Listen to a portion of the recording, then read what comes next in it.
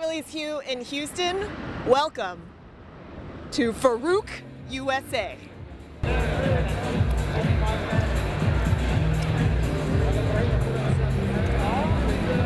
It's clear the candidates spared no expense when it came to stagecraft.